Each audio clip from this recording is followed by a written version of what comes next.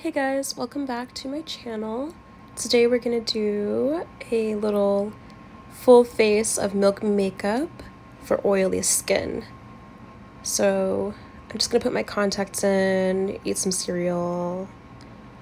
Don't forget to subscribe and like this video if you like this video. I'm gonna do a little lip scrub. I got this from FAITHVDEAN. It's not actually a lip scrub. I don't recommend using this as a face scrub, but it worked out. So then I'm gonna go ahead and put on the Milk Makeup Kush lip gloss, and I don't know how I feel about it. I don't love it, I don't hate it, whatever. I just kind of have it, you know. I wouldn't necessarily recommend it, but it does leave a nice little shine and make my lips moisturized. So I'm having a hard time getting out this primer. I'm putting on the Milk Makeup Hydro Grip Primer. I like to pat it in on my skin where it tends to be more dehydrated.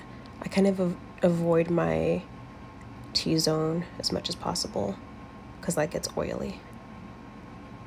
So then I'm going to put my Milk Makeup Sunshine Skin Tint all over my face, and I'm using the darkest shade.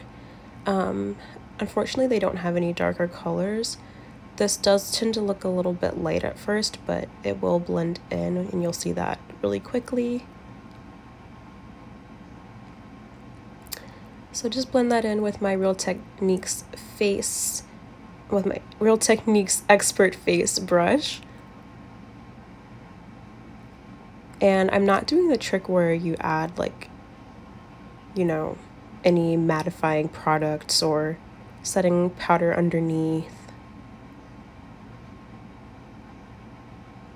I just want to see how this brand actually wears on my skin throughout the day. I have been wearing Milk Makeup a lot lately. I've just been gravitating towards it versus my other products lately. Not even intentionally, it's just I really like Milk Makeup for everyday practical use, if that makes any sense. What is your guys' current favorite makeup, foundation, or makeup brand? Let me know in the comments below.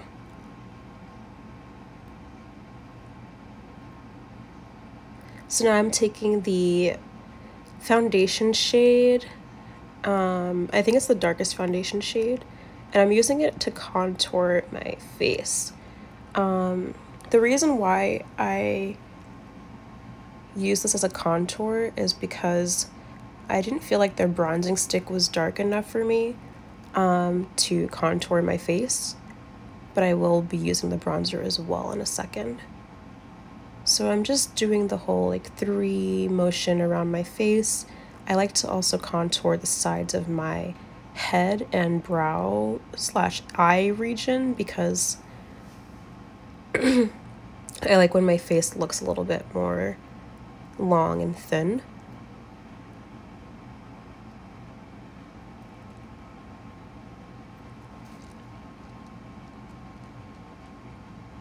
I do want to purchase this foundation stick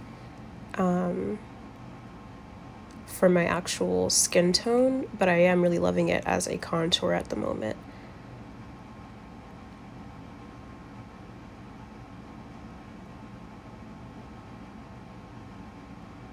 And then I didn't want to cut out too much of these clips where I'm blending in my makeup because, I don't know, when I'm watching a YouTube video, I want to see how well the products blend, because that's the whole point of watching a YouTube video for me, to kind of get an idea of how the product will wear on me and how I can apply it. So you may be like, what the heck, Faith, what are you doing? You're putting makeup on your ears. I do this because my ears are so light for some reason, and it just looks so awkward when I don't put foundation on my ears. Do you guys do the same thing? Let me know. So now I'm putting on the bronzer, and I'm using the blush brush by Real Techniques. I do notice a very subtle difference on and off camera using this bronzer, but it's not worth purchasing if you need the basics first. I'm gonna go ahead and take the blush stick, the lip and cheek stick by Milk Makeup, and use the same brush to apply that all over my cheeks and tip of my nose and sides of my forehead.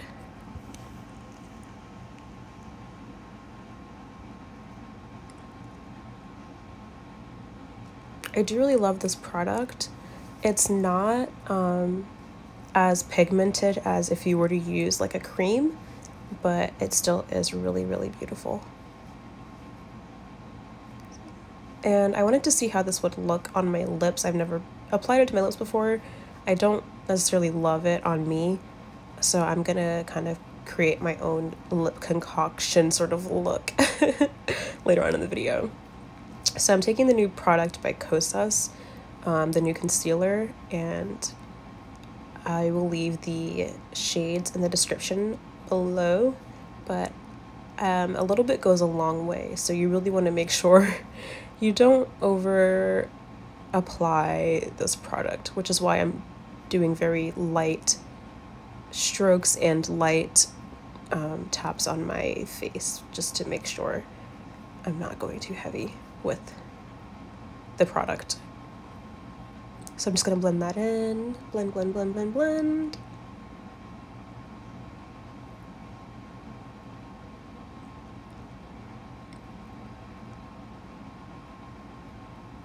I don't have the Milk Makeup concealer. Do they even have a concealer? I'm not sure if they have one. I think they do.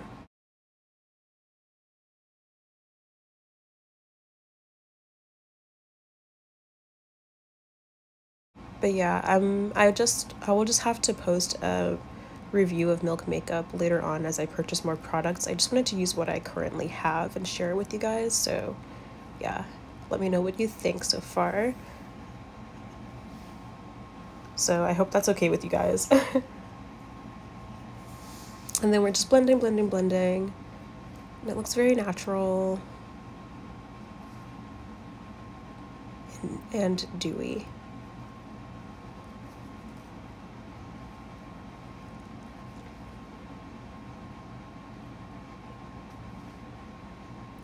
I'm also gonna kind of use this concealer to contour my face a bit. I'm gonna highlight the sides of my jaw.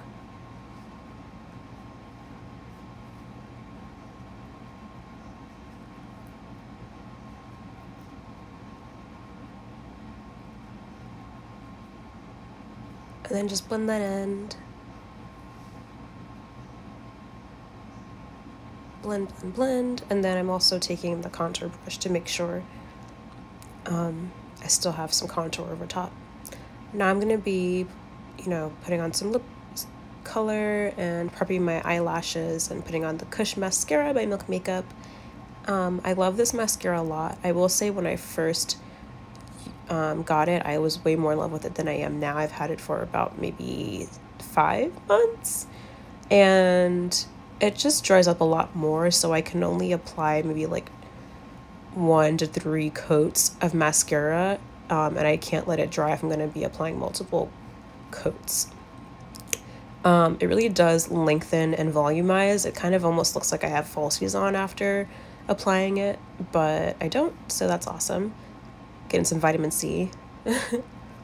So yeah, and I also don't recommend pairing this mascara with any other mascaras because it just tends to clump a lot.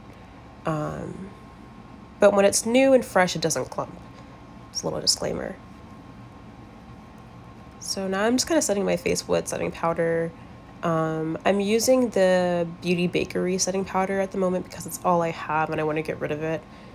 Just used it up before I move on to some that are more known to be, that have a better reputation. I really do like the Beauty Bakerie setting powder, but it's better for baking. You can see in this photo here, I baked my face so well and the photo just looked so good. I looked great in person. It was just beautiful. But I want to move on to like cleaner products. I tried the Hourglass foundation. I mean, not foundation, setting powder. And I absolutely love that one, but I still haven't found a setting powder that is better than the Laura Mercier setting powder.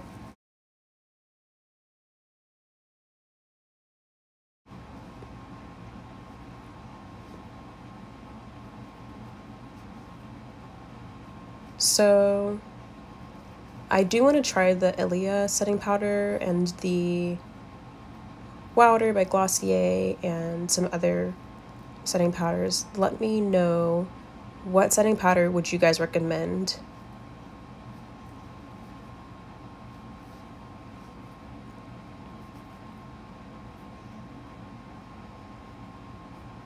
So look at how the blush is just really looking so nice on my skin.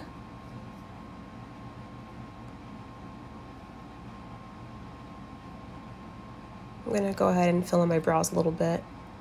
I like to keep them pretty thin. I know it's not a popular method or style of brows right now, but I just feel like it makes me look a little bit more put together and elevated versus like thicker brows.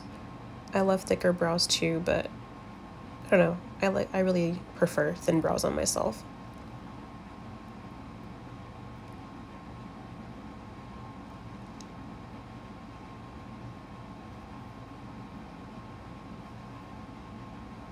So now I'm just contouring my nose again a little bit with the foundation stick, and this is how it's looking so far. I'm really happy. I'm gonna come back and show you guys how it looks after about 5 to 6 hours, but this is how this looked right after application. I'm gonna take another eating break. And oh wait, I'm adding some eyeliner. Okay, so I'm gonna add a little tiny wing and make sure that the eyeliner goes all the way around my inner, what do you call them, waterline.